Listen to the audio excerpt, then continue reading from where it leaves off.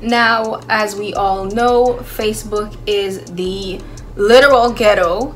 So when someone told me I was God, I wasn't even shocked. I was just like, okay, maybe you should make a video about it.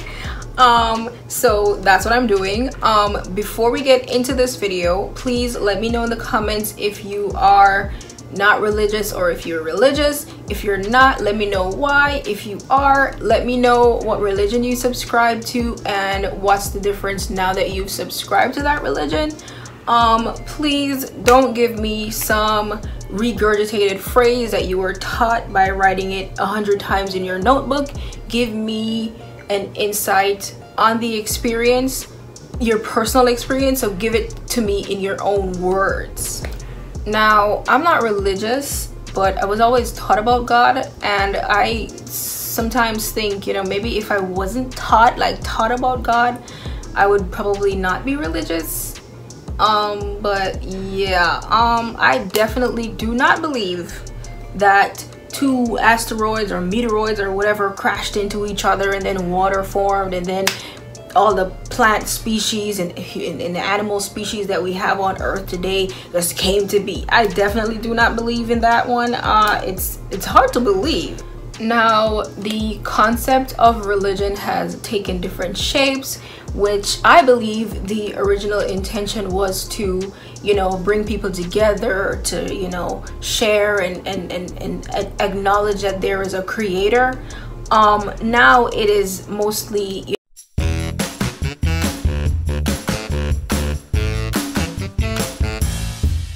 it's not what I think it was originally intended to be, which is like positive and you know, bringing people together. It is more bringing people apart, because you have so many different religions and you have, you know, so many different gods, and everybody is doing something, or people who, you know, don't believe in God altogether, and it's just so much. So I think religion actually played a part in separating a lot of people, and because of that, I cannot with all my might subscribe to any religion, because how do you even know which one? You know, how do you even know which one is the right one?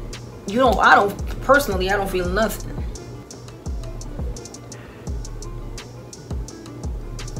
All right, it took me a little time because I forgot that I saved it and I was trying to search, and whew, okay, so I'm gonna read the original post and then I'm gonna put the comments up on the screen afterwards, that people who replied to me.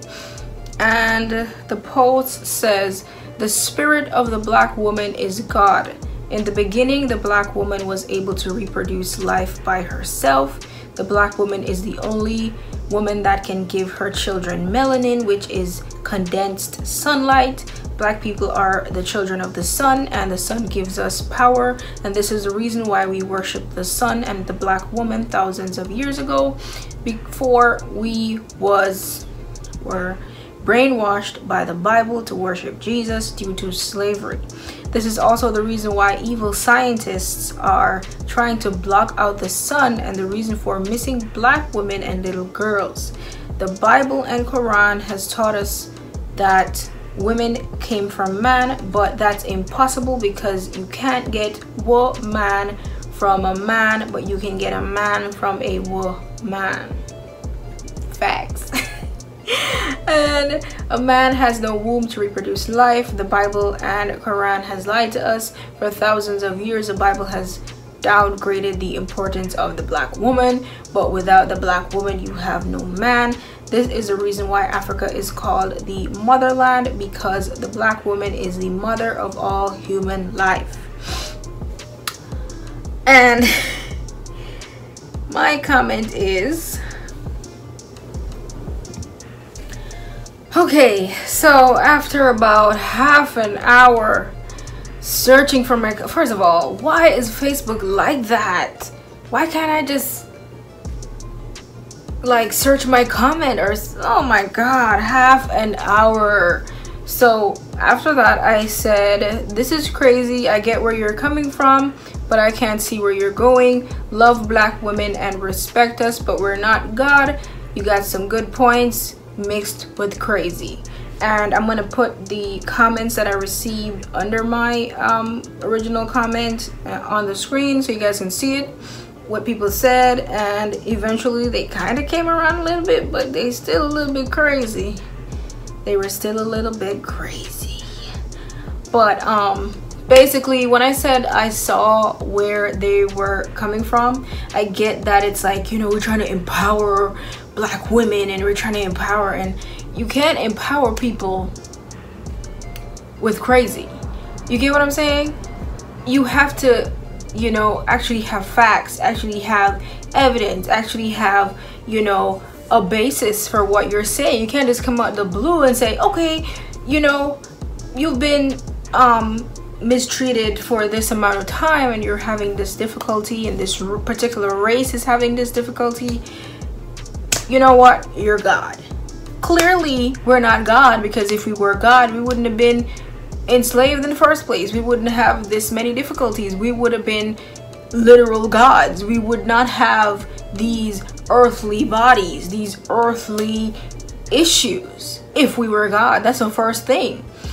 Okay, now on this post you got people saying I knew it, you have people saying no comment, you have people saying then she has snakes wrapped around her body, get out of here with that foolishness, this is garbage, you need to keep your opinions to yourself, and all kinds of stuff. Now the first thing we're gonna do is we're gonna look up some definitions, and the first thing we're gonna search is the concept of God. And according to Wikipedia, in monotheistic thought, God is conceived of as the supreme being, creator deity, and principal object of faith. God is usually conceived as being omnipotent, all-powerful, omniscient, all-knowing, omnipresent, all-present, and omnibenevolent, all good, as well as having an eternal and necessary existence. Okay, now theism is the next one, and according to pbs.org, it is the belief in the existence of a divine reality, usually referring to a monotheism, one God, as opposed to pantheism, all is God, polytheism, many gods, and atheism, without God. Okay, now the next one we're going to search is religion, and according to Wikipedia, religion is a social cultural system of designated behaviors and practices, morals, worldviews, texts, sanctified places, prophecies, ethics, or organizations that relates humanity to supernatural, transcendental, or spiritual elements. Okay, now that's really all I wanted to talk to you guys about today. But also, and let me just put this here, if you think you're gonna just join a religion and it's all gonna be great and you don't have to go through anything and you're gonna get everything you want, and that's a life work. If you feel like say you can't just jump in a God and jump back out of God, get freeness, alright, and I say it work. Most religions are based on suffering. You gotta suffer, you gotta endure all of this stuff before you know, eventually die and get to this paradise. Okay, so I would advise you guys, if you want to join a religion, if you want to be a part of a religion, keep in mind you're gonna suffer. Okay, you're gonna have to work just like everybody else. You're gonna have to have pain and suffering like everybody else. Also, with the working part, don't think, okay, I joined this religion, God is gonna provide everything and I don't have to work and I don't have to do this and I don't have to do that. Get the job, do the job, sweat, you know, suffer, you know, and pray on your break time. When you get a break time, if you get a break time, pray on your break time. If not, no break time, pray when you get home. Thank you guys so much for watching. Remember to like, subscribe, turn on your notifications, use my tag in the comments, and I'll see you in my next video. Peace. What I mean when I say take them to church. And I'm more influential cause I'm somewhat anti-governmental. When I feel like all I need is God, I don't really give a fuck if I offend you. I don't really think you know what I've been through, but it's something I'd rather not get into, cause I can't put my life inside a